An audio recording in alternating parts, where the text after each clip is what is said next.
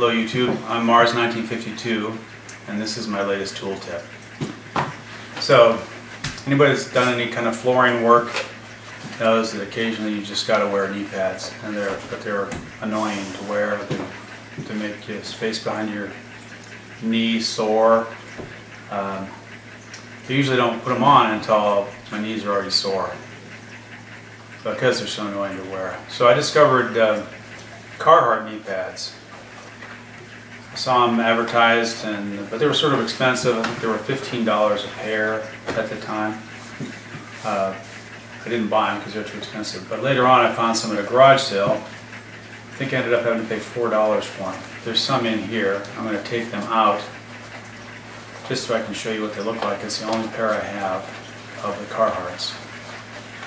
They are a little bit difficult to get out. You've got to get up in there and get them spinning, or not spinning, roll them up so you can get the end through here and then pull them out. Get it caught on the thread. Once you get it started, it'll come right out though.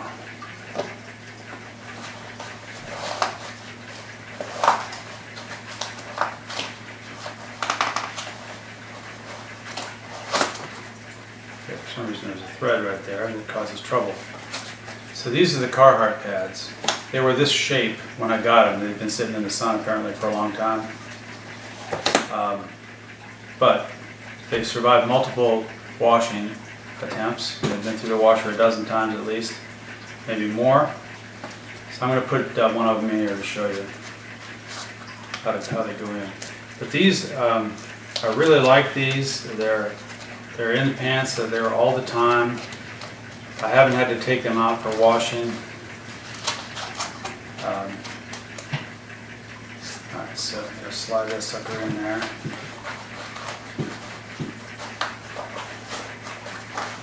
It's hard to keep it rolled.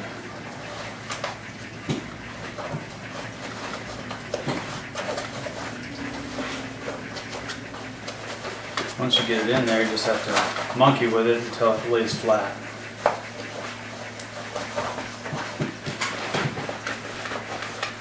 Okay, so it's in there. It'll gradually settle to the bottom. And they tend to stay fairly well centered. You can see on these, there's about an inch of space there that the pad doesn't cover. But these seem to work really well. You know, I've used them for doing flooring and stuff like that, but I leave them in there all the time. I'm constantly out and about doing stuff, and I have to kneel down on gravel. I like these pretty well. Even though they're sort of thin, they give plenty of padding for normal activities. I've used them for doing flooring work and stuff, but where they really shine for me is just my regular activities day to day. I'm constantly kneeling down on the ground. Usually there's gravel there.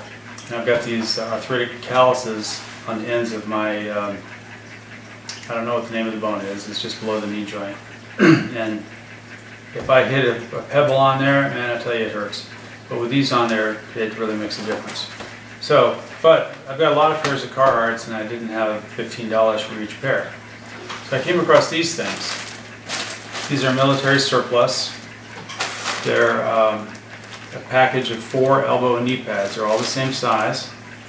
And let's put that up there so you can get the right numbers off of there. Hopefully you can see that. I'll put them in for the annotation if I have to. So this is what they look like out of the package. They taper, they're thin on the sides, which is a drawback, but they still work pretty well. I got these from a guy on eBay, and I checked just before I started this video, and currently the best price for these on eBay is from a seller called DK Line-Military Surplus. He's selling these for $8 with free shipping for a package which has 4 pads in it. So that means for $4 you can do a pair of pants. Now the ones that I bought, it was on special from another guy, Grunt Surplus or something like that, and he had 2 packs with free shipping for about $9, I think it was. So you know, it was really cheap. That means I could do 4 pairs of pants for $9, less than $2 per pair of pants. And so I bought a bunch of them. I still have some to put in. So I'm going to put some of these in. This already has the Carhartts in it. And before I go any further, I guess I should explain. Now, these are really old. I got these in about 1999, I think it was. And they have the vent at the bottom is sort of narrow, so you can barely get 2 fingers in there. So getting pads in here is pretty difficult. You've got to really roll them up tight.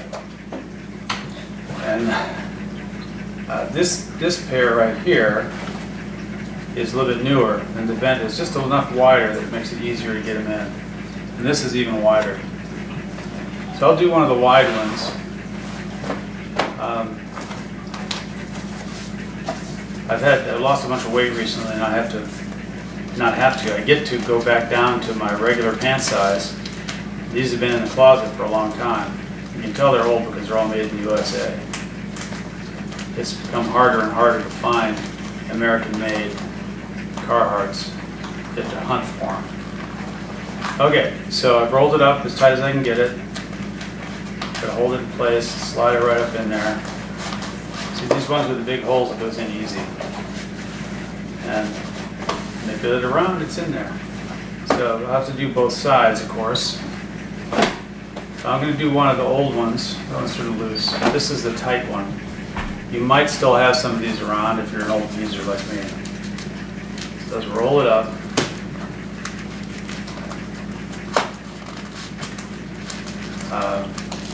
I haven't tried to take any pads out of these old ones that have the tight hole. That's going to be even harder. That's not quite rolled up tight enough. So I have to do it again.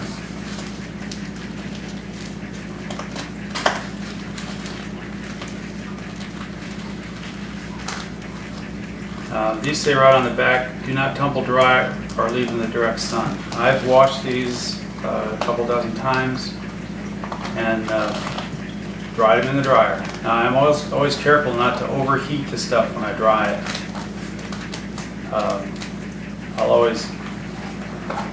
I'll dry it and then on a low setting, and then I'll finish it on tumble dry with low heat.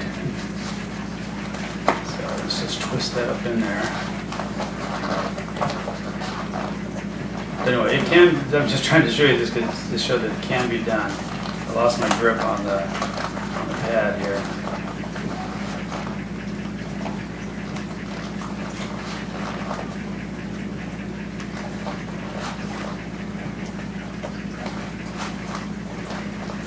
One of the drawbacks to having these pads in your pants is that they're there all the time, and they'll make your knees hot.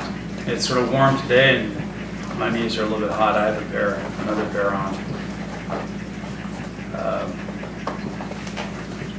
But I've gotten used to having them in there, and so I'll kneel down in the driveway to look under the truck for some reason, and if I don't have padded knee pads in there, it hurts. All right, so this is going to squirm that around in there to get it to lay flat.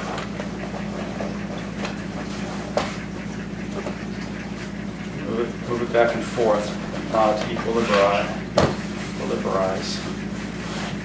That's not a word. All right, so that's in there. So that's the tool tip. Military surplus knee pads, they're available all over the net. The prices vary wildly. Right now you can get them for $8 through DK Line-Military Surplus on eBay. Actually, he has them for even less than this for the next 2 days, but by the time I get this online, that price is going to be gone.